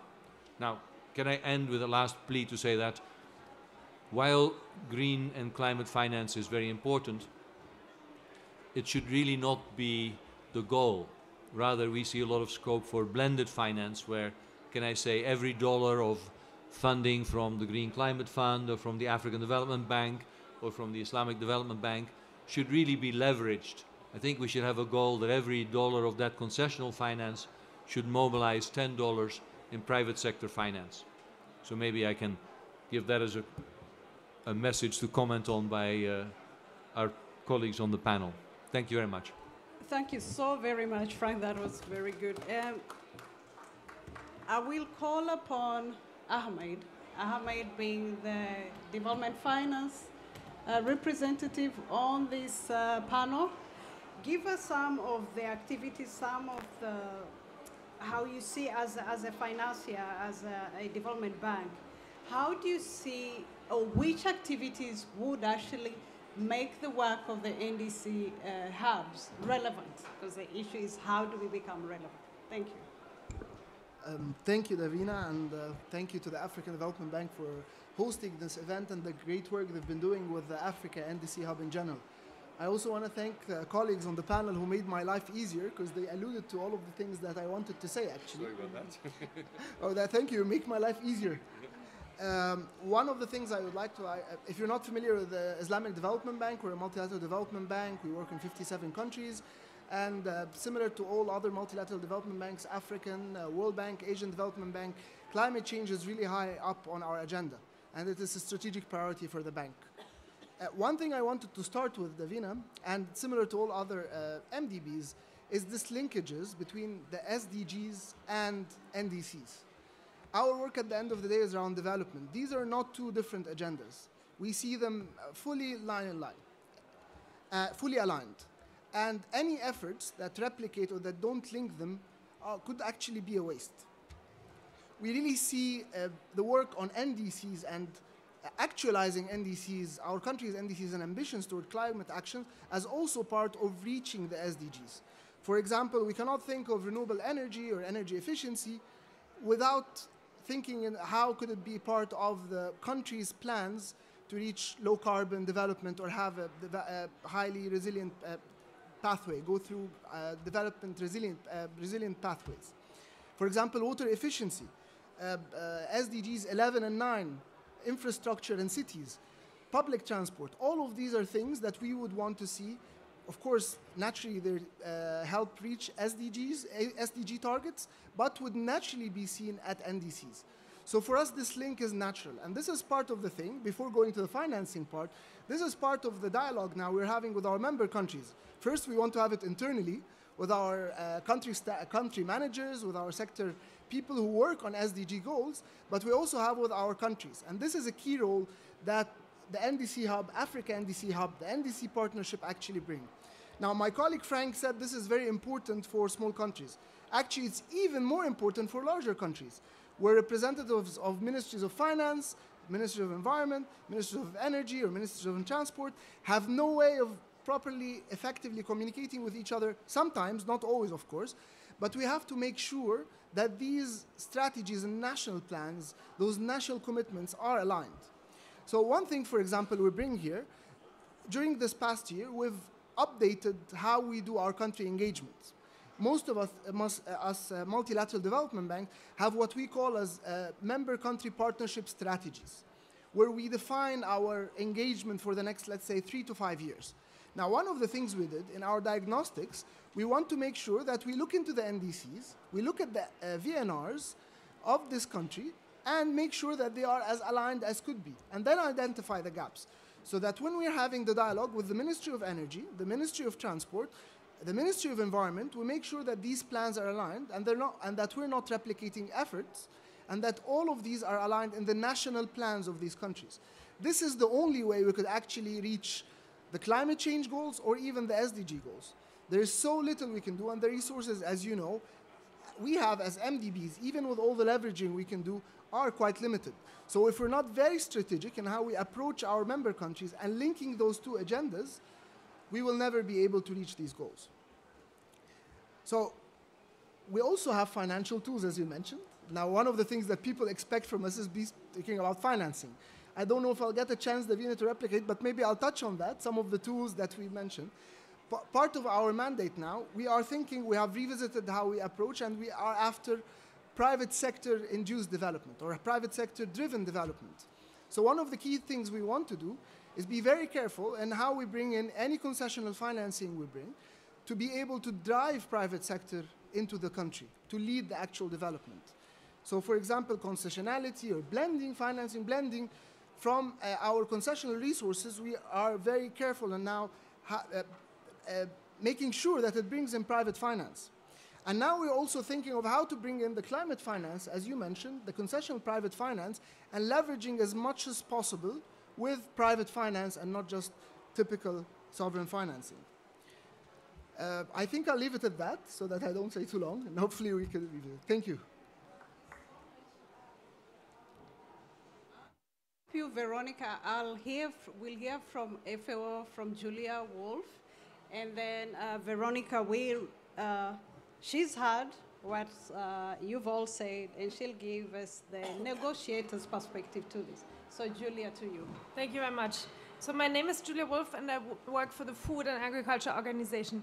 I'm really pleased that FAO was invited to speak at this event, because what I heard from the earlier speakers is that there's a lot of need, and sorry, I will pick on your points, Johan, in terms of the need for convergent leveraging of finance and the delivery of speed. So basically, when the NDC partnership was born in 2017, we felt that there's a need. So a lot of countries, so FAO has a set of member countries, they approach us saying, well, wouldn't it be very interesting to have a separate thematic working group that looks at NDC implementation and the agriculture sectors? So when I mention agriculture sectors and food security, I'm actually speaking about the land sector, and that includes agriculture, forest, fisheries, and also the food systems. Here at COP, we hear a lot about the food system, so the whole the value chain, right? So that's why we sat together with the NDC partnership and said, okay, that would be really helpful. So we launched the partnership in 2017. There were 2 consultative meetings ever since with partner countries defining what would be the scope of the thematic working group. And we have Australia and Uruguay as the country chairs to define the scope of work. So what we've been doing ever since is, for example, to work with countries that are part of the partnership in terms of case studies, so unpacking what it means, NDC implementation for the sector. And I think it's very encouraging. We hear from other panel members saying, well, it's not just enough. I mean, of course, the key is finance and planning ministries, and I agree, we want to see them more at the COPs. But it's also to hear the voice of the sector and address the needs and gaps in terms of domestic finance that is already allocated. And as you know, there's huge investment portfolios that need to be climate sensitized, and also to look at additional financing from international climate finance. So there's a lot of work to do, and what is often needed, and this working group tries to facilitate the exchange between countries, because every country has a different institutional settings, in particular when it comes to those different subsectors. And what we need to hear from countries, how they've been going about really advancing and accelerating implementation. So that's what this working group tries to do. I also want to flag at the first panel that we heard from Mozambique and also Kenya on how they already have been going about implementation. The other point I'd like to make is that, just to mention again a little bit what is happening here at COP, that there was a very important and successful first workshop to consult on the Cornevia Joint Work Program on Agriculture, which is a joint agenda item under SAPSA and SPI. And this last Monday, we heard from the constituent bodies how they would reflect in their work, and that includes, for example, the Adaptation Committee, the CTC and the Standing Committee on Finance, how they actually address agriculture and food security within the convention. But it's also a question how the different banks, the different agencies do follow up in terms of strengthening the importance of NDC implementation for agriculture, food security, and that's both mitigation and adaptation, because agriculture has to be thought together. This is just some points I wanted to flag. I also have the honor actually to represent the colleague in the room who's leading on the partnership. That's Martial Bernou. And sorry, he only could join later. That's why I was requested to make the presentation or the input. And Martial, I just wanted to say, if you would like to add on some of the concrete activities that the working group is already delivering, and also on FAO. Yeah, please go ahead. Yeah. So just to add on the spot, thank you, Julia. So concretely, FAO will start to implement this year a regional small project. It's what we call TCP fund. It's Technical Cooperation Project. For Africa, it's trying to, it's aim really to, with countries trying to reach out major donors or fund, trying to enhance ambition and NDC in the agriculture sector. So we will start with that small fund this year. We will support 2-3 countries, and Mozambique is one of the countries we are foreseeing to support in that, and we are open to hear from other countries' interest. And this project is in collaboration with African Union. And concretely, also, we are engaged in the thematic working group to work on NDC regional analysis to understand in a regional dimension what are the gap and opportunity with the agriculture sector to enhance the ambition. And we started this in 2017. The first one was on Eastern Africa. For that COP, we had one on East and South Europe and Central Asia. And in the future, we are planning to have, but we are still looking for how to do that with collaborators for Northern Africa and Western Africa and Middle East also. So we have some concrete plan to have regional analysis to look at gap and opportunities. That's it. And just to complement, the first case study on the thematic working group was with Zimbabwe. Okay, thank you. Thank you. Thank you. Sorry. Thank you. I also would like to flag that FAO is already part of the Africa NDC Hub, and we are most interested also to collaborate with the Pacific Hub and the other emerging hubs, because we think it's really good to really provide countries with substantive technical support to understand needs and the way forward to accelerate implementation and ambition. Thank you. Thank you, Julia. And so, Veronica, what do you take from this? Hello. Thank you very much. Indeed, it has been an exciting platform to hear countries how they are planning and implementing their NDCs. And I hope as the negotiators will not fail them in terms of giving them the sufficient guidance at a minimum that will direct the formulation of their NDCs in terms of increasing ambition and the actual clarity and transparency to enable those that want to support the NDCs understand the information that is embedded within the particular NDCs. And I think there's been a discussion around differentiation in terms of how the guidance is going to factor in the whole differentiation discourse. And for us, what really matters is not about developing, but it's that realization that we've got different starting points, but there's need for a career growth ability type of approach. So we believe the guidance, for example, Kenya looked at the elements around gender and a full. Okay, thank you. Is that well? Okay. Kenya looked at an example of adaptation in their NDCs. They also highlighted the whole elements of gender.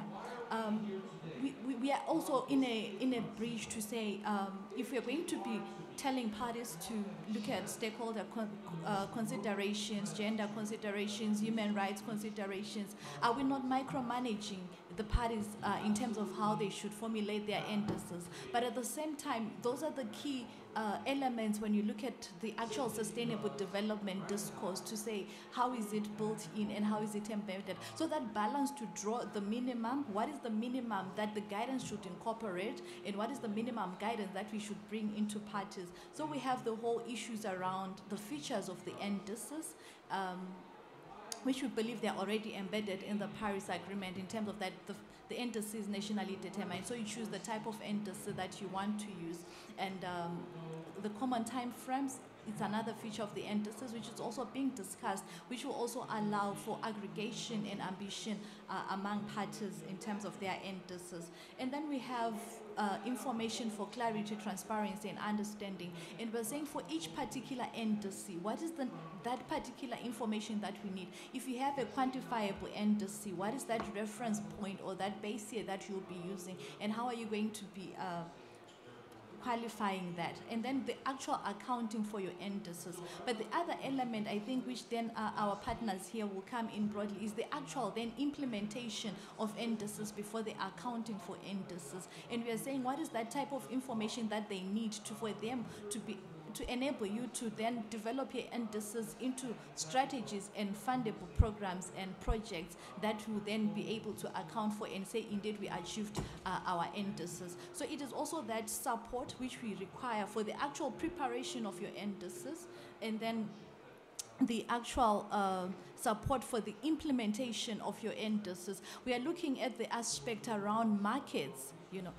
We have some countries, especially in Africa, the CDM didn't benefit most of the African countries. Now we are moving into the NDCs, and we are saying if our countries are going to be using markets in the NDCs, what is the structure like, and what type of capacity building and guidance do they need, and what is the role of our partners, the NDC hubs that are being formulated, our banks, the development banks, what are they going to be doing to assist the African community to develop their NDCs and package them in a way that they'll benefit from the system that are being formulated. So we hope that whichever party is going to be incorporating Article 6 in their NDCs, they'll be assisted enough so that they benefit from the process, and it's not just a document which is not implemented. So that is the whole discourse around balancing the guidance and the actual implementation. And of course, the whole discourse that has been highlighted in relation to blending and to hybrid financing, and how we take it through from the ground,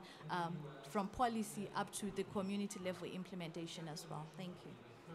Thank you very much. That was very good, Veronica, taking us through what is on the negotiation stream in terms of the work that we do in the regional NDCs. Thank you very much, the panel. We'll do a last round, because I'm going to ask that, unfortunately, you can turn around. This is what we got back as feedback from the Slido. In the two words that come to mind when you hear NDC hub: flexibility, complexity, integration. There's a whole range. There are 13. NDC support, a platform, coordination, solidarity, acting together. That is very important. Implementation now, the agency. Those are all things that kind of, and then sharing and leading. These are all words that mean the work for us. These are words that are enshrined in our work programs. And with that, I will ask the audience if there's any two questions. It's lunchtime, our lunch is waiting. Two questions, two burning questions, if anybody has anything to ask this panel, and then we take it. I'm organizing an event like in 10 minutes, so I need to go. But Marcel will take my seat. All right, thank you. So we have the first question. Yeah. Please pass the mic, the first, please. Let's hear the first question. Thank you very much to all the panel members. I think even the previous panel as well, I think this has really shown that there is that political will. There is also the collaborative efforts to get the NDCs moving. I think everybody touched on how it's important to get the private sector engaged. Even on the hubs banner, we see the two focus areas on adaptation and private sector engagement.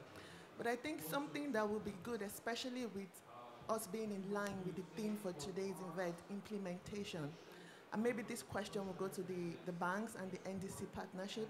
What concrete steps are you taking to engage the private sector? We talked about the need to converge, we talked about the need to leverage. We need the private sector to be part of these discussions. And again, when we say private sectors, even for developing projects, bankable projects, aligning it with sectors and technology. And again, maybe to the hubs, do you envisage the private sector being part of the members of the hub as well? Thank you. You want to respond? Okay. Thank you for your question. It's very practical. And one of the things I could give an example of is, we have a whole PPP division, public-private partnership division, in the Islamic Development Bank, and we also have a whole private arm, which is called the Islamic Corporation for Development of the Private Sector, ICD. It's like the IFC in the World Bank Group, for example. Now, for PPP, just last year, we have, in ways to develop private sector projects, we have a facility for project preparation, where we actually prepare projects in our member countries that, let's say, are not bankable yet, but that would be suited to the private sector. So we have, it's not a large amount, I think it's $10 million every year, but this enables us to engage and develop the projects, hopefully very quickly due to the nature of the work of this PPP division, to directly engage with the private sector. And this PPP division's partners are mainly the private sector.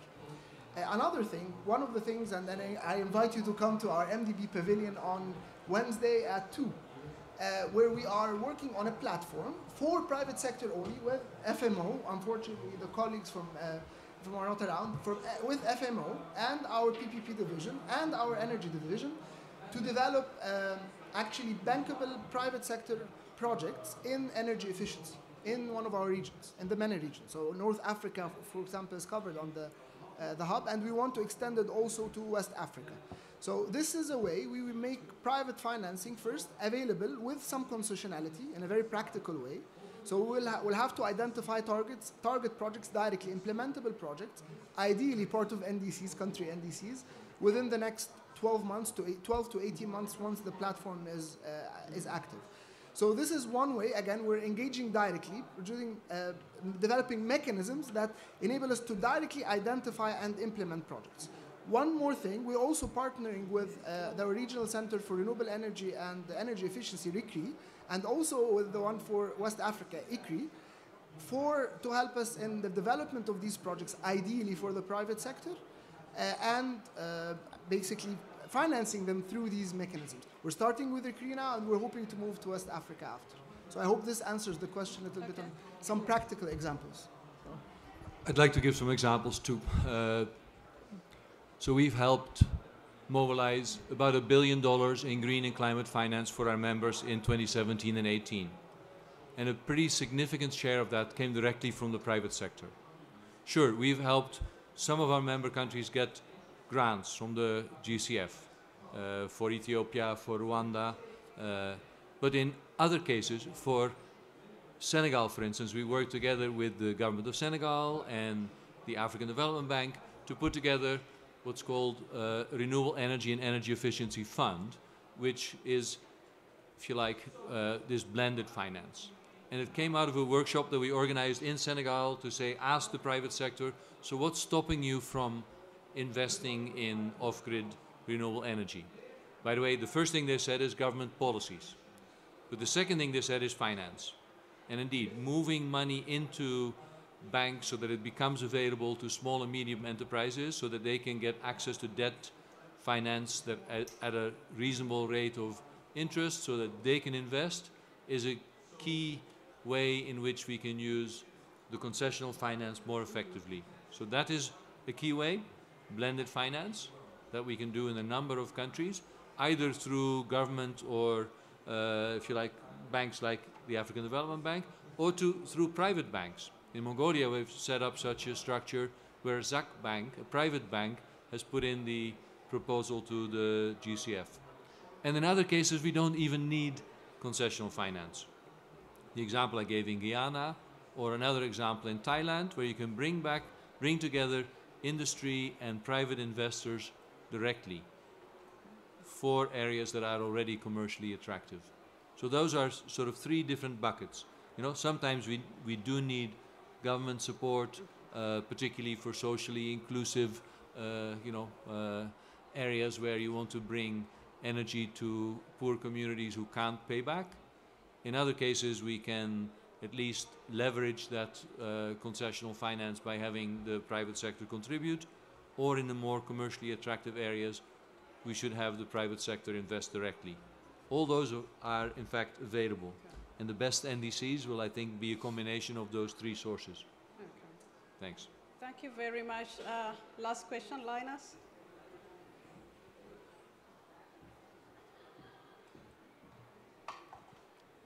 Thank you very much. My name is Linus Mofo from the African Climate Policy Center of the Economic Commission for Africa.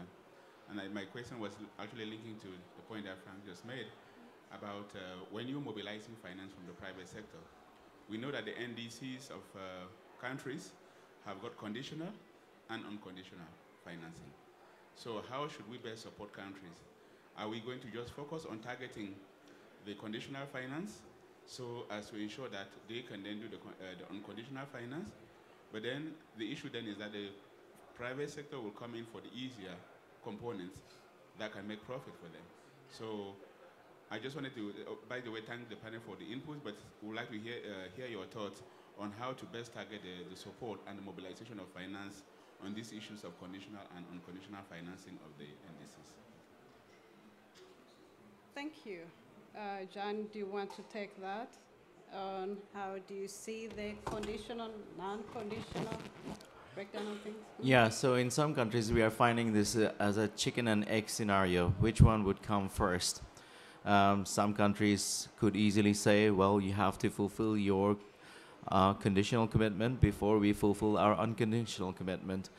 Every single macroeconomic analysis that we have done in, I would say, 80% of the countries where we are working, and we're working in 36 different countries, we see a huge disconnection between unconditional targets and the macroeconomic projection of the government. Even meeting the current ambition when it comes to unconditional target is going to be very difficult given the current macroeconomic situation. So obviously, if things improve, then you have more fiscal space, you have more revenue, and you can invest. So we are looking into that.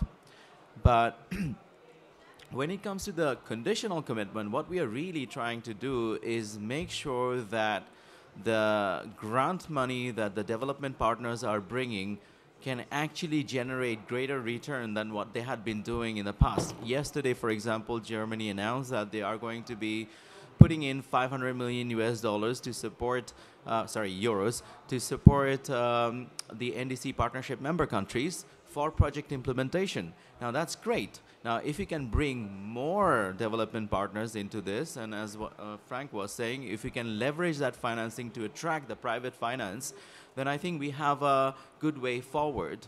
But even before we go there, I think there's a lot of work that we need to do in terms of the costing of NDCs and to what extent that costing is really realistic and feasible for the countries to move forward with the second generation of NDCs. Sorry, that's not a very specific answer to your question, but we don't have a very specific answer as yet. All right, let's hear from If I may give the FAO perspective on that. It's sector specific, but I guess it's valid for all other sectors. First, there is no public money that will never be enough to support all adaptation and mitigation action. So we need a private sector. But on finance, on big finance like the HSBC or the climate bonds, so you have a lot of initiative. But the question is, who is setting the rule? And this is, for me, the most important. At FAO, we are thinking that who should set the rule? It's UN communities, countries, that, because if the private sector himself sets their own rules, it will not work properly. So we need to be engaged in setting the rule for sustainable development to ensure the private sector will select the good options. Okay, thank you very much. That is interesting. Let's have the last speaker, TJ, Islamic Development Bank. Yeah. Okay. Thank you very much for the wonderful session. My name is Olatunji from the Islamic Development Bank, and I'm actually so excited that Jahan is here because my question will probably be directed to him. And I've actually asked this question among the last time we actually had MDB's meeting regarding NDC partnership, and it's around perception that countries do have that the financial partners that are involved in the NDC partnership, all they're bringing is grants. In fact, you mentioned it a few minutes ago, saying the grants that the financial partners are bringing. I think it's, how do we want to actually address this perception issue? For instance, for development banks like ours, it's not 100% grant. Yes, there are grant elements. So how do we address this in such a way that countries, because the expectation is that the moment you're saying you're going for country engagement, they believe that everything that is coming is grant, right? And we don't operate, like, at least we have some grant element, but it's not as much as some other MDBs like the World Bank. So then how do we address this particular perception issue? And the other part is the 100 billion discussion under the Paris, the negotiation that we've been having over the years. Then how do we try, is what we're doing as financial partners, is it part of the 100 billion discussion or is separate from it? Because we need to try to let countries understand that I think the 100 billion discussion is something else, and what we are doing is we are doing our development activities as, that's our mandate as development banks, but we're also using, we're like taking advantage of the co-benefit that comes with our intervention. So I think it's very good that we try to let people understand that this is what it means when we're talking about development partners, or you try to distinguish between what a bilateral would bring to the table in terms of the financial instruments that they will be bringing, whether they're bringing grants, and what a multilateral development financial partner is going to bring to the table. So if you could actually shed more light as to how the NDC partnership is trying to see ways in which you address this perception issue. Thank you. Right. There is no doubt that there is expectation. It's a startup. We are still trying to understand exactly where we can add value. But to answer your question very specifically, we are looking into 3 different buckets of financing. The first one that comes from the support unit, the secretariat itself, and our objective is to provide bridge funding. So for example, National Climate Change Action Plan of Kenyan government last December that they had requested for technical assistance to conduct mitigation adaptation analysis, as well as coordination of the formulation of the National Climate Change Action Plan. Now, if you go to a bilateral or multilateral donor, by the time they complete the procurement process, it's going to be June.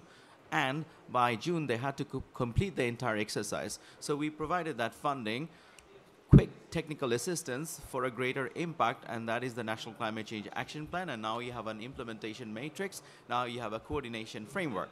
So the investment that we made from grant actually had a bigger impact. So that's first. Not very strategic. The second one, I would say, is slightly more strategic. And what is that? What we are looking into is what could be the possible financing agreement between the bilateral donors and multilateral banks, for example, your shareholders. What could be the possible agreement between Netherlands and ISDB or Germany? I'm not talking about ISDB in particular, but multilateral banks in general.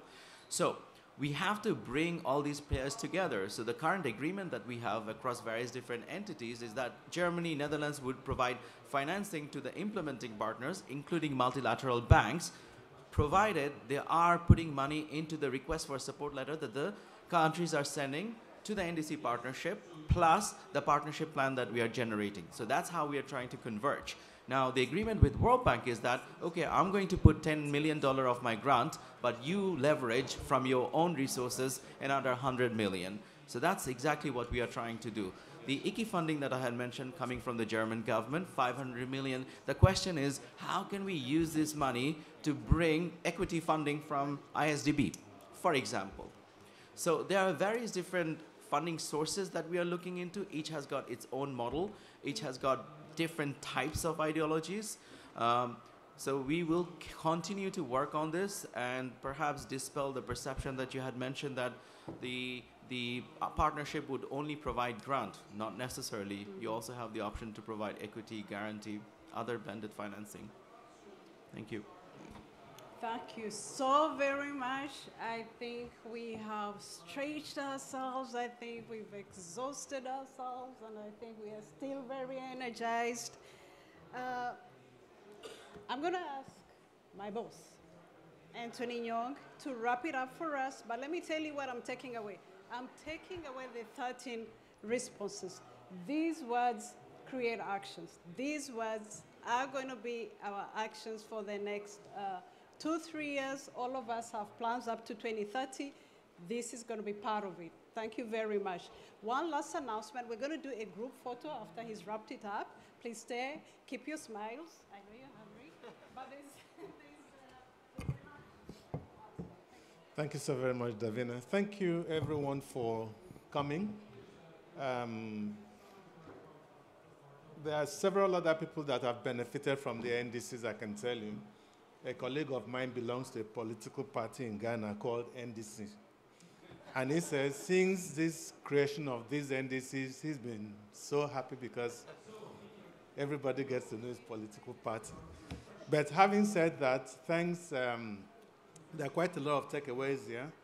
We had wanted to tell you a little bit about what the Africa NDC Hub does, because it seeks to address some of these issues we've talked about. We first started with, we have 15 partners with us, and we thought everyone is doing something on the NDCs. Where can we add value? So we had this gap analysis that looked at the development of the NDCs, the implementation of the NDCs, and we came up with those, identified those gaps. Having identified the gaps, having identified the gaps, we then developed a work program. Everybody jumps in, we are helping these implement NDCs. What are they? NDCs can only be implemented within the context of a national program, plan, strategy, and so on, that will identify the national budget, MDB funding, bilateral funding. All these cannot just be picked from trees. They have to be embedded in national development plans. And for us to get to that point, we realize that African countries basically need a pre-2020 preparation. So we just did a 3-year work program that allows us to get to that point, such that by 2020, African countries will sit on the table comfortably. And this is our roadmap. Lovely document, very, not developed by us, but by the partnerships and consultations. But then we also looked at it that we have 2 clear focus areas. One is private sector. We've heard that here several times. How do you bring in the private sector to this? One, we are changing our narratives. $3 trillion investment opportunities in Africa by 2030. It's not a sunk cost. We're not going to see it as Africa needs help us. We have rooftop solar. We have all manner of things in the NDCs. This is where private sector operators come in and make money out of it. But when we continue the narrative we're having, climate change, gloom, doom, and so on, the private sector walks away. So we want to bring that private sector, and we've created what we call the African Financial Alliance on Climate Change, headed by the Minister of Finance from the Steering Committee Finance of Rwanda, because they have leadership, and also Lord Nick Stern, because we want to bring global reach to it. So it's a serious initiative. What this does is bringing together every player in the financial market in Africa. Domestic resource mobilization, people don't want to talk about it, but we need it. We want to champion the fact that on the African continent, we have a lot of resources. Let's mobilize that resource and see how we can chart our development. It has nothing to do with NDCs. It is about Africa's development. Once we can look at it within that context, I think it adds more value to what we're doing. The second is the adaptation, which we've not yet published, that we've really looked at where have we missed it in terms of adaptation in the African NDCs. So I want to thank everyone for being here. We'll continue to work together to ensure that one narrative we also want to change is that Africa does not have the proprietary rights to being called the most vulnerable, the poorest. We want to change that. It doesn't belong to us, and we have the resources to change that. And if it's through this collaboration, we can put Africa on that trajectory to remain a low-emitting continent. We already are low. We want to maintain a low-emitting continent. And the other thing is, for the resilience, why must it always be that whenever there is rain, we eat? When there's no rain, we starve? That's the simple, most basic resilience we can't even begin to imagine.